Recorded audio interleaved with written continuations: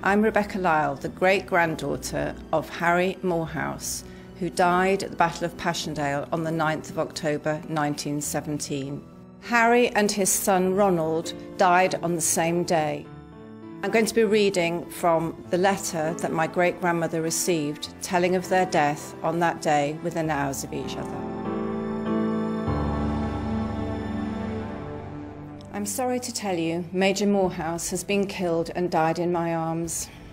We had just brought his son in mortally wounded, and he expressed his determination to go back and fetch a doctor, though a Bosch machine gun was sniping in very deadly manner.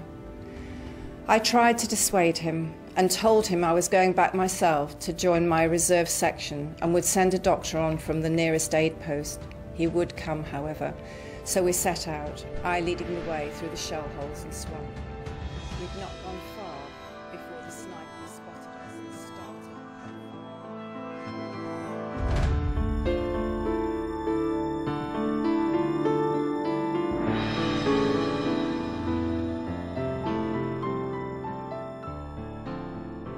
The Lives of Passchendaele.